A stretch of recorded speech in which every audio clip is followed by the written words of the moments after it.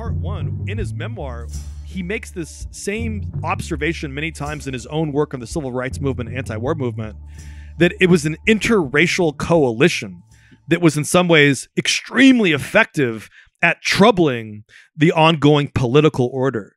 And when he mentions here the white working people who declared themselves outside, there is a sense in this age of like anti-racist action in which the white person or the white liberal is merely supposed to declare themselves guilty of privilege, and then that's the move. On at least in a cartoonish sense. I'm being a little polemical on purpose here. That I think there's something lost in our consciousness now about the long history, and one that's complicated and actually muddy and dirty and not clean, of interracial relationships and interracial political relationships that's long persisted throughout our culture as we build coalitions of solidarity.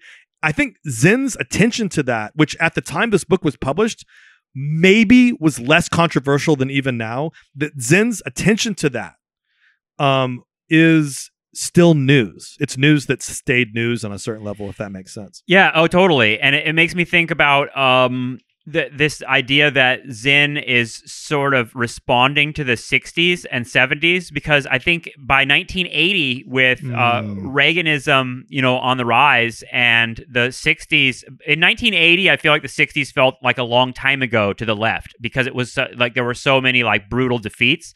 But a lot of the big story of what happened to the revolutionary spirit and energy embodied by the civil rights movement and the anti-war movement and everything that happened in the 60s, a big story of that is that it fell apart over identity politics, and it fell apart over, black people and white people not being able to work together, and women not being able to work with men, and the sort of idea that everyone went off into their separate camps. And that had to break people like Howard Zinn's heart, who really wagered very heavily in his life that change would come when people were together and together, and seeing their oppression as related and mutual, rather than seeing themselves divided by these identity categories, which he saw as very much like top down and coming that's from very there. Interesting. So maybe that's the reason why he kept theorizing them that way. Yeah, is that he was trying to repair and undo just what you're saying. That's what I'm saying, is that